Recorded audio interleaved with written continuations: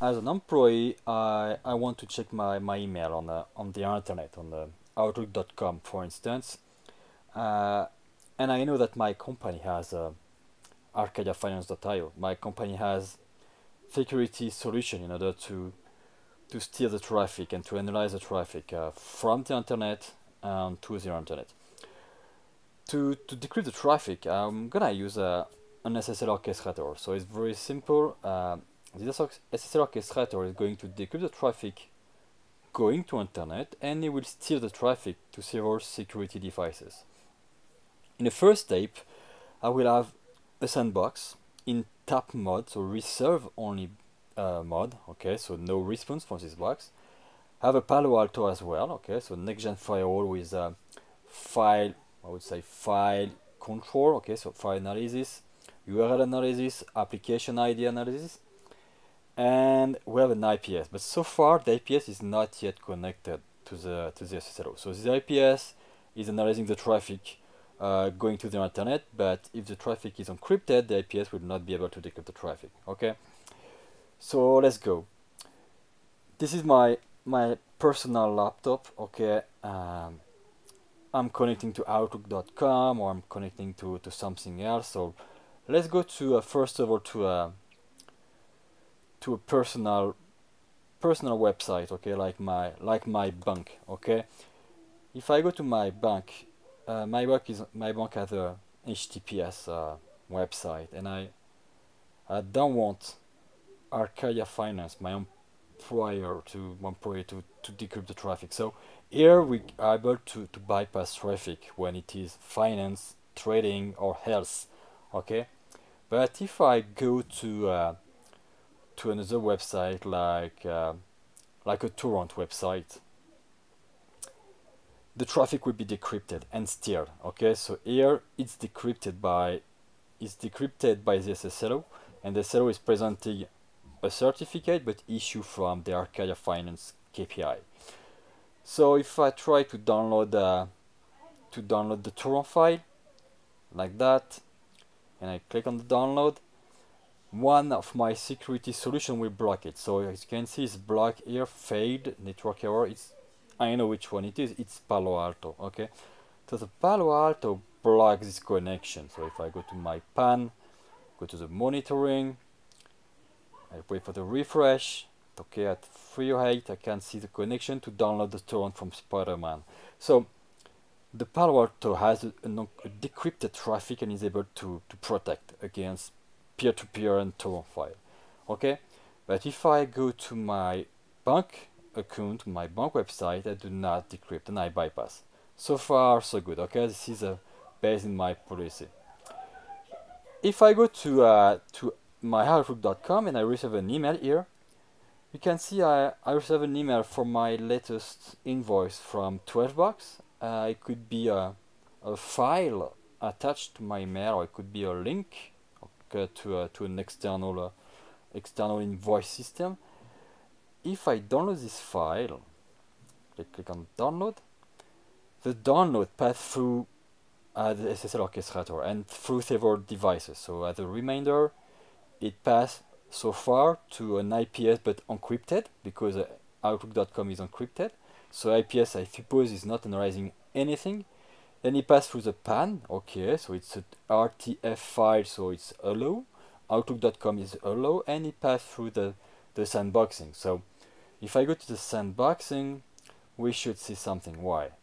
Okay, why? Because this file is known as malicious. Okay, so it already passed through the sandbox 3 days ago.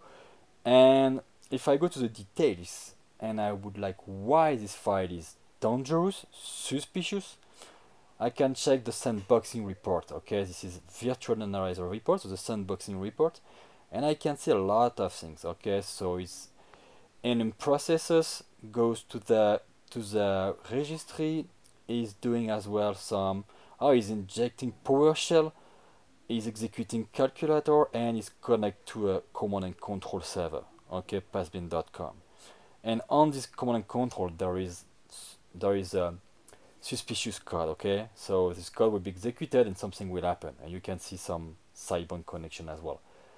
So far what happens? I downloaded the file. Why? Because nothing is analyzing so far the file, because my IPS is not able. It's totally blind. My IPS is not able to analyze it. So if I execute the file, something will happen. I'm pretty sure, because I don't have an IPS analyzing encrypted traffic.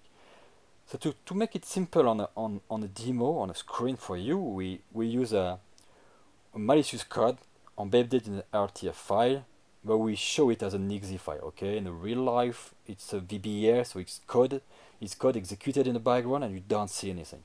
But here I'm gonna execute it, okay, manually, so that everyone can see what happens when you execute malicious code. And you can see he executed a lot of codes. Okay, he was able to connect to the command control, download the orders. The order is please launch calculator many times, please connect to something else. So far my laptop is not protected against this malware, okay, because I don't have an endpoint protection system. It's a 0-day, and even though we know this file is a malicious file, I don't have any box able to decrypt the traffic and block the connection. So let's do it again, but now let's add the IPS in the steering, in the system, in the SSL orchestrator. Okay, so I come back to my service chain in my SSL orchestrator. In my service chain, I will add the IPS. So I edit my security policy,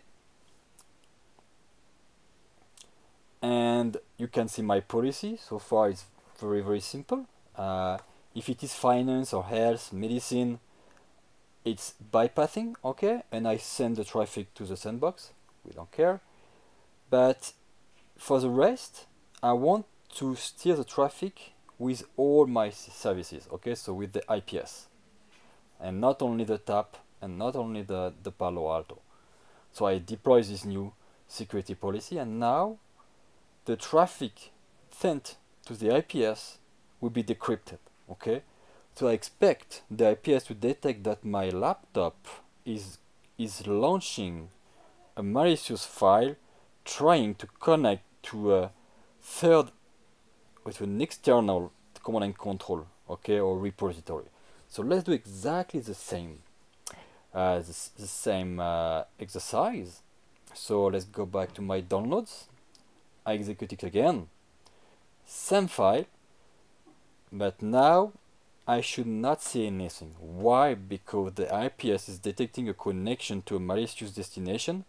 Non-malicious because this file has been analyzed by the sandbox few days ago, and now if I get back to my IPS, I can see that the request to the CNC here has been blocked, and you can see on the CNC the connection now is HTTP, so it means I decrypted the traffic.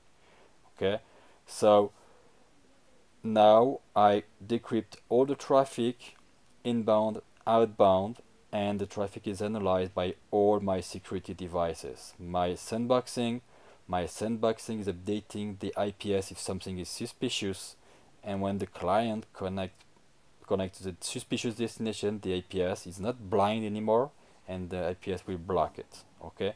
For the rest, my Palo Alto next-gen firewall is doing the rest for the URL categorization, reputation, for the application ID reputation, and for the file as well. Okay, file extension reputation. Very easy to put in place.